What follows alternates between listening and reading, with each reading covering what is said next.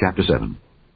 Then Jerubbaal, who is Gideon, and all the people that were with him, rose up early and pitched beside the well of Herod, so that the host of the Midianites were on the north side of them by the hill of Moreh in the valley. And the Lord said unto Gideon, The people that are with thee are too many for me to give the Midianites into their hands, lest Israel vaunt themselves against me, saying, Mine own hand hath saved me.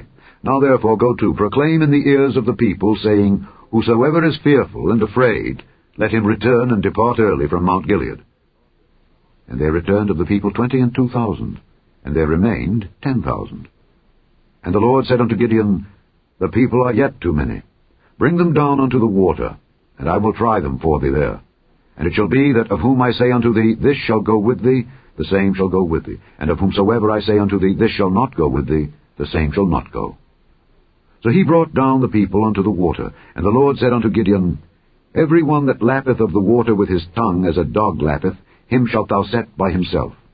Likewise every one that boweth down upon his knees to drink. And the number of them that lapped, putting their hand to their mouth, were 300 men. But all the rest of the people bowed down upon their knees to drink water. And the Lord said unto Gideon, By the 300 men that lapped will I save you, and deliver the Midianites into thine hand. And let all the other people go every man unto his place. So the people took victuals in their hand, and their trumpets. And he sent all the rest of Israel every man unto his tent, and retained those 300 men. And the host of Midian was beneath him in the valley. And it came to pass the same night that the Lord said unto him, Arise, get thee down unto the host, for I have delivered it into thine hand. But if thou fear to go down, go thou with Phurah thy servant down to the host, and thou shalt hear what they say. And afterward shall thine hands be strengthened to go down unto the host. Then went he down with Phurah his servant unto the outside of the armed men that were in the host. And the Midianites and the Amalekites and all the children of the east lay along in the valley like grasshoppers for multitude, and their camels were without number as the sand by the seaside for multitude. And when Gideon was come, behold, there was a man that told a dream unto his fellow, and said, Behold, I dreamed a dream, and lo, a cake of barley bread tumbled into the host of Midian, and came unto a tent, and smote it that it fell, and overturned it that the tent lay along. And his fellow answered and said, This is nothing else save the sword of Gideon the son of Joash, a man of Israel, for into his hand hath God delivered Midian and all the host. And it was so, when Gideon heard the telling of the dream and the interpretation thereof, that he worshipped, and returned into the host of Israel, and said, Arise, for the Lord hath delivered into your hand the host of Midian. And he divided the 300 men into 3 companies, and he put a trumpet in every man's hand, with empty pitchers, and lamps within the pitchers. And he said unto them, Look on me, and do likewise. And behold, when I come to the outside of the camp, it shall be that as I do, so shall ye do. When I blow with the trumpet, I and all that are with me, then blow ye the trumpets also on every side of all the camp, and say, The sword of the Lord and of Gideon. So Gideon and the 100 men that were with him came unto the outside of the camp in the beginning of the middle watch. And they had but newly set the watch. And they blew the trumpets, and brake the pitchers that were in their hands. And the 3 companies blew the trumpets, and brake the pitchers, and held the lamps in their left hands, and the trumpets in their right hands to blow withal. And they cried, The sword of the Lord and of Gideon. And they stood every man in his place round about the camp, and all the host ran, and cried, and fled. And the 300 blew the trumpets, and the Lord set every man's sword against his fellow, even throughout all the host. And the host fled to Bethshittah in Zererath, and to the border of Abel-Meholah unto Tabbath. And the men of Israel gathered themselves together out of Naphtali, and out of Asher, and out of Manasseh, and pursued after the Midianites. And Gideon sent messengers throughout all Mount Ephraim, saying, Come down against the Midianites, and take before them the waters unto Bethbara and Jordan. Then all the men of Ephraim gathered themselves together, and took the waters unto Bethbara and Jordan. And they took 2 princes of the Midianites, Oreb and Zeb. And they slew Oreb upon the rock Oreb, and Zeb they slew at the winepress of Zeb, and pursued Midian, and brought the heads of Oreb and Zeb to Gideon on the other side Jordan.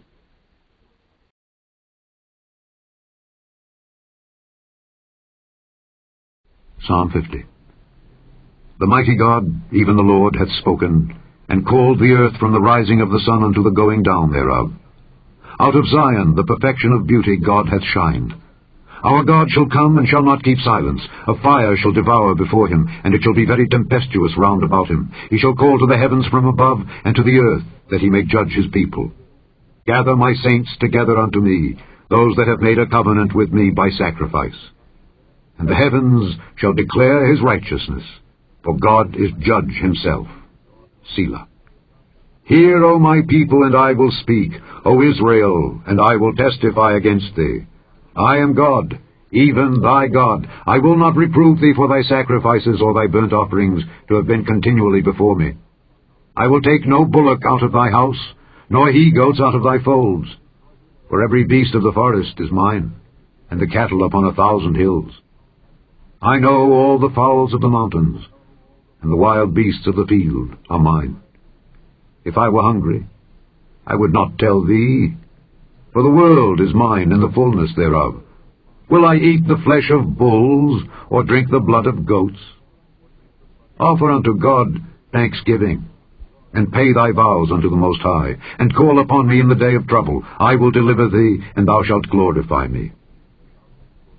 But unto the wicked God saith, What hast thou to do to declare my statutes? Or that thou shouldest take my covenant in thy mouth, seeing thou hatest instruction, and castest my words behind thee? When thou sawest a thief, then thou consentedst with him, and hast been partaker with adulterers. Thou givest thy mouth to evil, and thy tongue frameth deceit. Thou sittest and speakest against thy brother. Thou slanderest thine own mother's son. These things hast thou done, and I kept silence. Thou thoughtest that I was altogether such an one as thyself. But I will reprove thee, and set them in order before thine eyes. Now consider this, ye that forget God, lest I tear you in pieces, and there be none to deliver. Whoso offereth praise glorifieth me, and to him that ordereth his conversation aright will I show the salvation of God. Good morning, and a successful day and a successful week to you. This is 1 week closer to eternity. May each day find us growing stronger in our Christian experience and in our walk with Jesus. Today I'm reading Judges chapter 7, verse 20, 21, and 22. Judges 7, verses 20, 21, and 22. The Bible says, And the 3 companies blew the trumpets, and brake the pictures, and held the lamps in their left hands, and the trumpets in their right hands, to blow withal. And they cried, The sword of the Lord and of Gideon. And they stood every man in his place, round about the camp, and all the host ran and cried, and fled. And the 300 blew the trumpets, and the Lord set every man's sword against his fellow, even throughout all the hosts. And the hosts fled to Bethshittah in Zerarath, and to the border of Abel-Meholah unto Tabath. Today's message is entitled, God is able to deliver. God is able to deliver. Let us pray. Dear God, we all need to hear from you today, and we ask that you will prepare our hearts and our minds to hear from you is our prayer in Jesus' name. Amen. A group of academics and historians have compiled this startling information. Since 3600 BC, since 3600 BC, the world has known only 292 years of peace.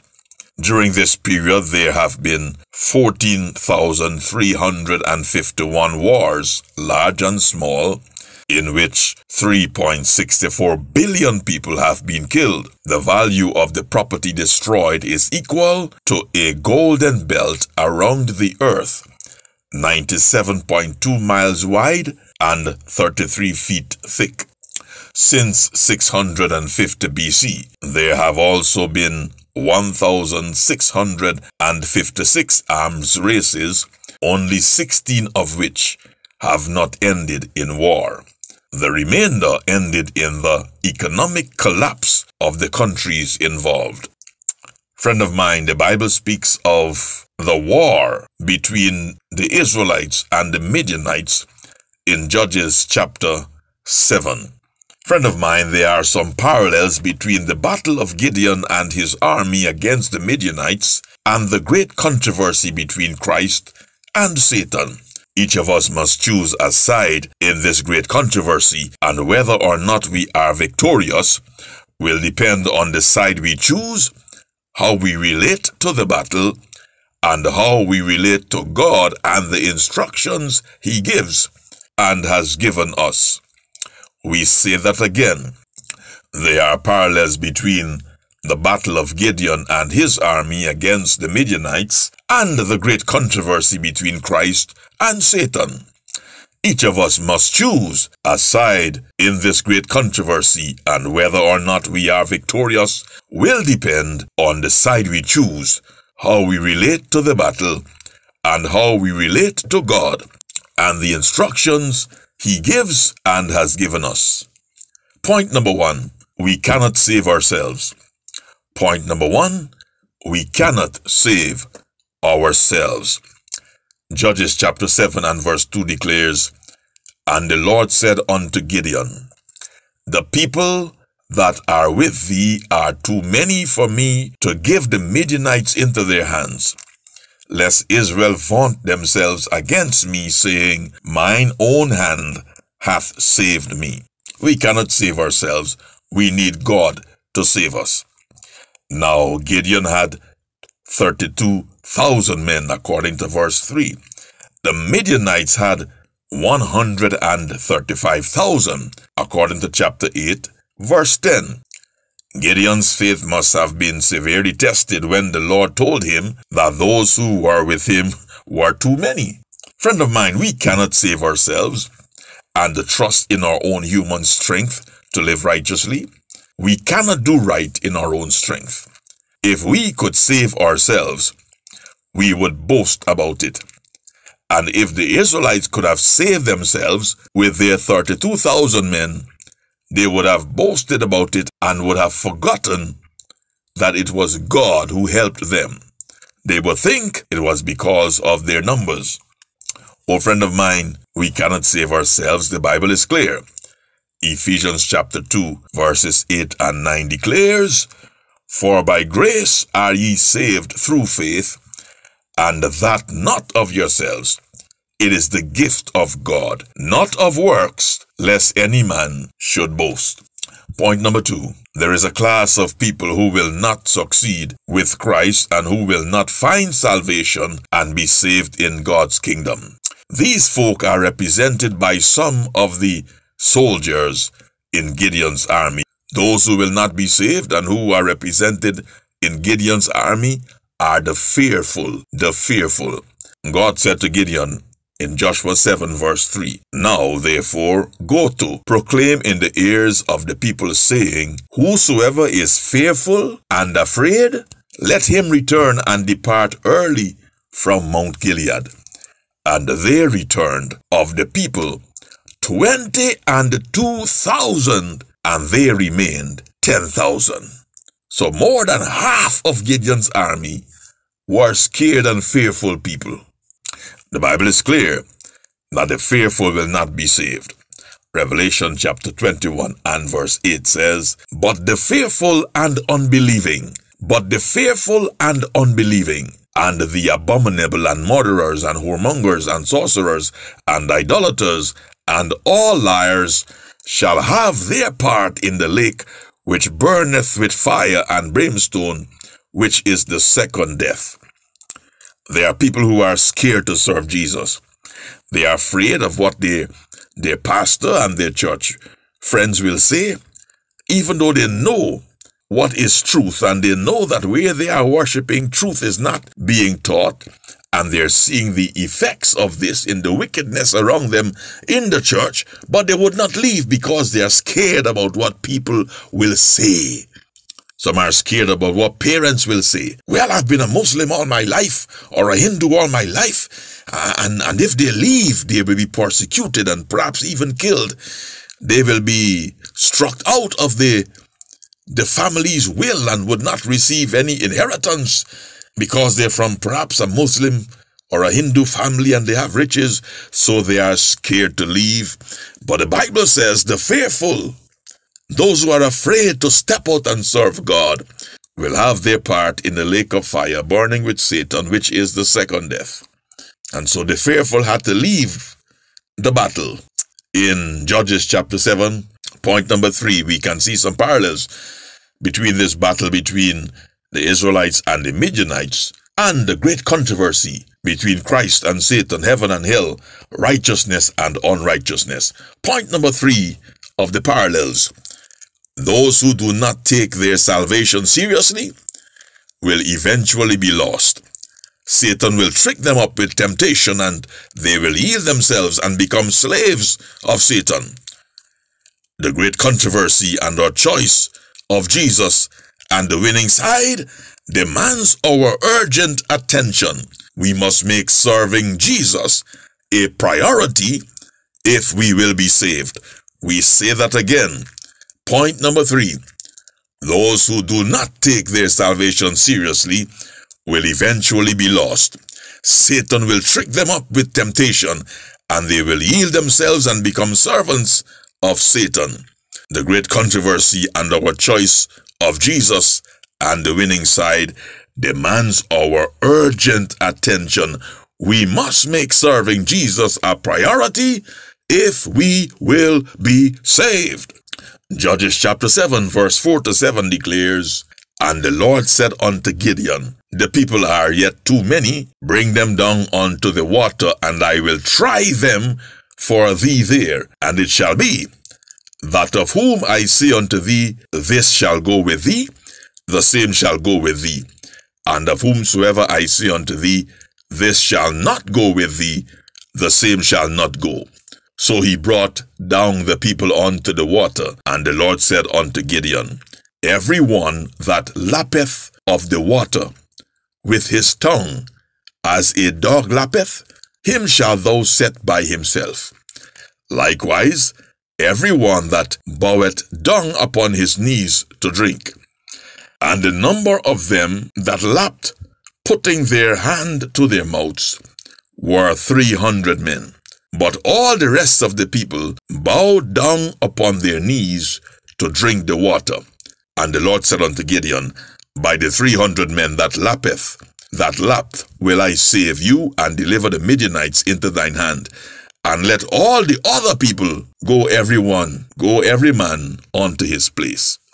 Friend of mine, you see, the people, having been led to the brook, evidently expected to cross immediately and advance to the camp of the enemy some distance on the opposite side. A few were eager to begin the engagement, and as they crossed the brook, they merely scooped up a little water in their hands and immediately passed forward. Others, fearful of the impending battle and with but little hope in victory, saw here an excuse for tarrying. They knelt down and leisurely drank their fill of water. Those who hurriedly took a little water in their hand and sucked it up as they passed forward toward the camp of the enemy numbered only 300. With these the Lord promised to bring about the defeat of the Midianites. You see, friend of mine, that sifting exercise by the water, the sifting had served to remove from the army those who were tainted with idolatry, and it served to single out those who were men of courage and faith, men whose confidence in God had not been vitiated by idolatrous worship and practice. Friend of mine, if we would be saved at last, we must always be ready to battle our besetting sins in the strength of Jesus, and be ever ready to work with alacrity for Jesus. And so those who lapped the water in their hands were eager for the fight. They were ready. They were pushing forward. And those who took their time and kneeling on their knees and on their hands and to drink water were not really ready for the battle. And so the Bible reminds us that we should have this same attitude of eagerness and striving to do God's will and to enter his kingdom.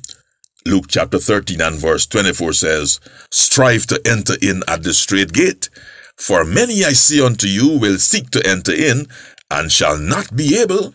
Matthew 7:14 says, "Because strait is the gate, and narrow is the way, which leadeth unto life, and few there be that find it." And so God says, strive, put forth some energy like the soldiers who were lapping water. They were eager for the battle. Jesus says, with that same eagerness, strive to enter into heaven.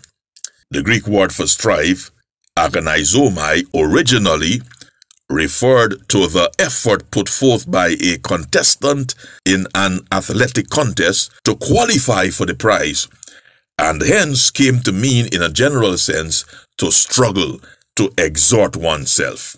Agonizomai is sometimes used in the New Testament of the Christian's effort to qualify for entrance into the kingdom of God.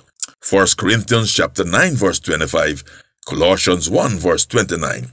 This word agonizomai is also translated fight in 1 Timothy chapter 6 and verse 12, with reference to fighting the good fight of faith. You can also check 2 Timothy 4:7. So, friend of mine, we must be eager like the soldiers to do whatever we need to do through the strength of Christ to become victorious Christians. Number 4, if we will be saved at last, we must be obedient to the divine instructions found in the Bible, the Word of God. Whatever God instructed Gideon to do, he did. We see again, if we will be saved at last, we must be obedient to the divine instructions found in the Bible, the Word of God. Whatever God instructed Gideon to do, he did. Judges chapter 7 verse 9 says, "And it came to pass the same night that the Lord said unto him, Arise, get thee down unto the host, for I have delivered it into thine hand.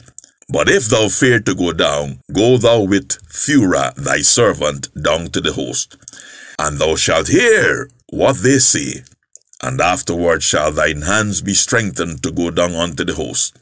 Then went he, Gideon, down with Phurah his servant unto the outside of the armed men that were in the host of Midian.